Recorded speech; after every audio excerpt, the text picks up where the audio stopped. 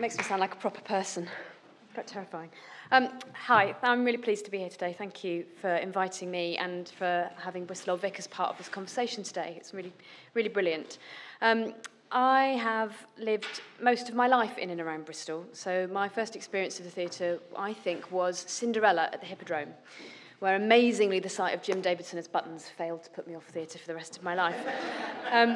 And lots of my formative experiences were at theatres that are in the region. So things at Theatre Royal Bath that the school would take us to, or Salisbury Playhouse, or venues in and around Somerset, and also at Bristol Old Vic. I was really lucky, and I think it's very important to acknowledge that it was my great good fortune to go to a school that really valued drama education and got us out around the region to see as much as possible. So the first time I worked in a theatre, it was front of house at Plymouth Theatre Royal, and the first time I worked at Bristol Old Vic, it was front of house in the immediate aftermath of leaving university. I'd left college with virtually no idea of how I intended to make a living. I think it's not uncommon. And it was while working at Bristol Old Vic that someone asked me if I would like to produce a show.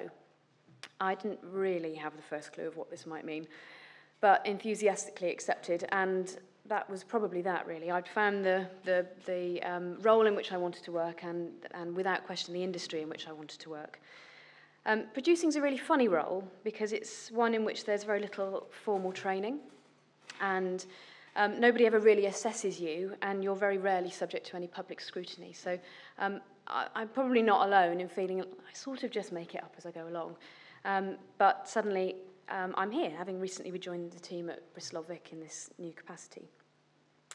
I say recently, it was February when I started, and April when I finished my previous job, and it was August when we finally moved to Bristol, but I'm hanging on to the newness for as long as I can, because there's a really special time when you join an organisation, when you can see it really clearly. People kind of give you the advantage of being new and then just let you kind of get on with it, and there's also an expectation that you're going to come in with solutions rather than more problems, so I'm clinging on to the newness. It's a new role with, for me, a terrifyingly broad remit. I'm sort of trying to condense it so that I can at least feel where the edges of this job are.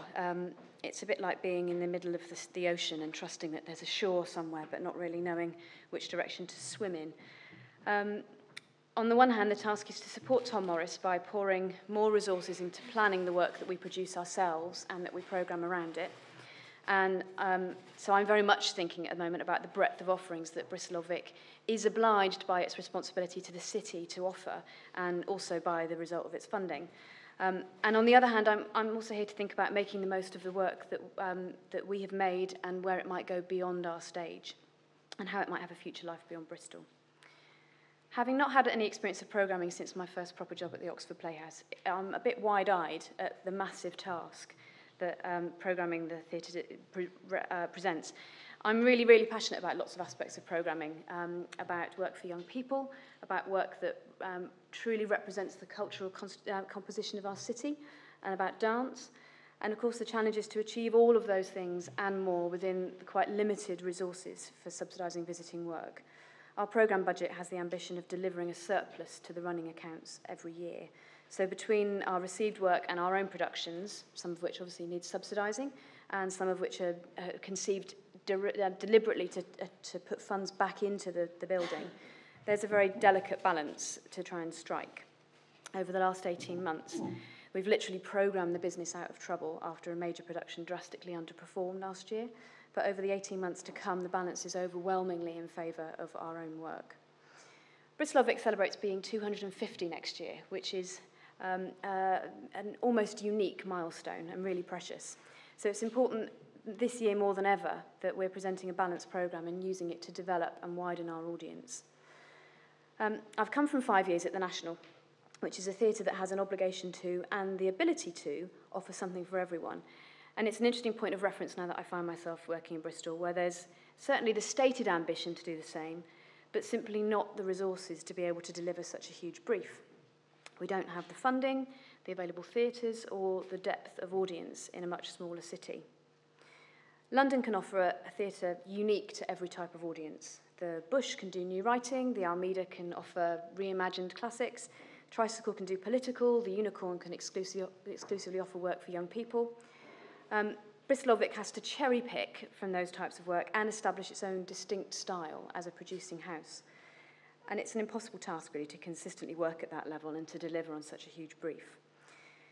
But when we consider the region as a whole, perhaps we can start to think about how we can, between us, cater to all those specific audiences. So this is where the question that I've been asked to consider today becomes really interesting.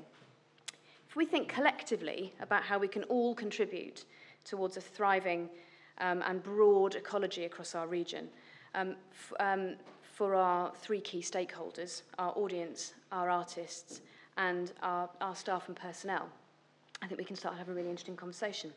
So in terms of communicating this range of output to our audiences, we probably have to be quite broad-minded about how we deploy our marketing team and their resources. It probably means that the bigger organisations, of which Bristol Old Vic is one, need to function as more of a hub for the art that's going on in the region rather than standalone entities. I think those are difficult things for us to do, especially when resources are really scant, and certainly we've got a marketing team that are already straining under the burden of our own programme. But if our websites and our front-of-house displays were able to direct people to the art that goes on around them and not just inside our own theatre, then perhaps that would be really helpful. We could think about what happens in the cities and towns and villages around us. And if we were able to segment our data so that people who are habitually booked for new work or classic text or dance or children's shows were directed to similar work that's happening at other venues, maybe that would be a development. My marketing team would absolutely kill me for suggesting this. But maybe that's something we need to address in terms of the resources that we've got and also in terms of the really real restrictions of data handling. So what about the benefit to the artists? What might be the benefits to them of us working more collaboratively? Bristol Old Vic has a policy of working with local artists through Bristol Ferment, which I'm glad came up here earlier today, which is our artist development strand. And we've also got a commitment to casting local actors in our work, which is both morally proper and, of course, it's more economical. I'm working with Tom to prioritise the work of breakthrough local artists on our main stage. But what I'm really interested in is how we can ensure that work with a specific resonance in the Southwest is seen as widely as possible. And I've got a really specific example. Every year we send out an invitation to writers in the Southwest to submit a script which is read anonymously and from which are selected 5 or 6 writers to work with our literary department for a whole year in a way that's entirely bespoke to their needs. There's no prescription for what will come out of that year. It doesn't have to be a finished piece of work, and it doesn't have to be for the theatre. It simply is about developing the practice of the individual writer in whatever way they need. And for these purposes, the Southwest is defined as Devon, Dorset, Gloucestershire, Hampshire, Somerset, Bath and North East Somerset, Bournemouth, Bristol, Cornwall and the Isles of Scilly, Isle of Wight, North Somerset, Plymouth, Poole, Portsmouth, South Gloucestershire, Southampton, Swindon, Torbay and Wiltshire. Broadchurch. As a result of one recent year of work, a playwright called B. Roberts produced a play, And Then Come the Nightjars, which was ready for production by the end of the year. Bristol Old Vic didn't have the resources to fund even a small production of the play, so B touted it elsewhere, and it won Theatre 503's Playwriting Award. Happily, by the time it came to produce the show, Bristol Old Vic was in a position to co-produce the production, and it played with us for 2 weeks at the beginning of this month. Did anybody see it? And? Okay. Good. Great. I'm going for utterly heartbreaking and beautiful. But there we go. So it's a two-hander set on a farm during the foot and mouth crisis about the destruction of the farming industry and the decline of rural communities. It was really loved by our audience, and across 2 weeks in our studio, it probably reached about 800 people. I think it's a play that's got mass appeal across our region, people for whom the crisis it describes isn't an abstract historical event, but a real tragedy that they lived through. It's obvious to me that the show should tour extensively to village halls and art centres across the breadth of those counties that I just listed. Now, Bristol Old Vic doesn't have the resources or the expertise to plan, manage, or deliver such a tour. But there might be someone in this room who does, and there might be someone in this room who knows someone who does. And I think it's not just about nightjars. I think there should be a network of touring opportunities for a lot of the work that's generated, particularly by our ferment department. We really should be promoting local artists within our community and sharing their voices across the region. I'd love to talk more about this to anyone that's interested. Finally, what might be the benefits to us of our staff working more closely? I think, again, this could be really exciting. We're all a centre of expertise in one way or another. We should be openly sharing opportunities for learning and staff development where possible. Bristol Old Vic has loads to offer. Opportunities to crew on a main house show, to work with our marketing team at delivering a citywide campaign, to shadow the legendary Fred Stacey in our workshop, to learn how to duty manage in a bigger house, to gain experience of producing at scale, come and work with our outreach department in our young company. We could facilitate all those things if organisations could find time for their staff to take a secondment. We've often talked at team days about being a teaching theatre, so I know there'd be huge enthusiasm within the team for offering any kind of professional development on that sort of scale. And I'm sure there'll be people within our team who could identify reciprocal opportunities that they'd be keen to explore elsewhere. The really brilliant thing about the theatre industry, and I've been struck by this many times over the last year, since leaving my very narrow focused role at the National and engaging again in the wider community across the country, is how supportive and how non-competitive it is.